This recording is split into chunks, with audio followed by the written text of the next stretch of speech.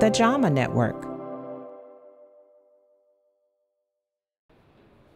Roland Frischertz was diagnosed with glioblastoma, an aggressive type of brain cancer, more than a year ago. It was a very tough time. I'm married, I have 2 daughters, so it was a very moving period. Your life you lived before it's closed.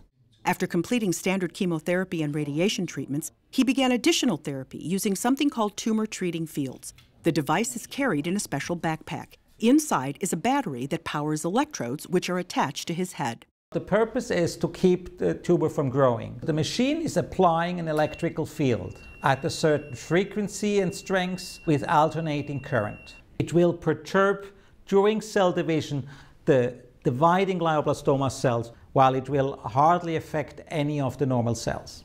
Dr. Roger Stoop from University Hospital in Zurich, Switzerland, and co-authors are conducting a worldwide trial with 695 glioblastoma patients, all of whom completed standard courses of radiation and chemotherapy.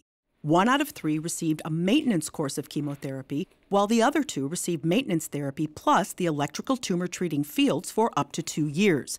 The current results are for the first 315 patients. Both progression-free survival, so the time until the tumor comes back, as well as overall survival, is prolonged by a median of 3 months.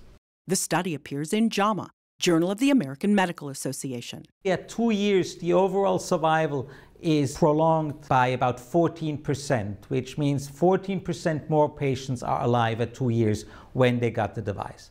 Roland continues to receive therapy with the tumor-treating fields. If this helps me, well, I will continue like this as long as I can. It's far from being a cure, but it's another step in the right direction. And some patients truly benefit from it. Catherine Dolph, The JAMA Report.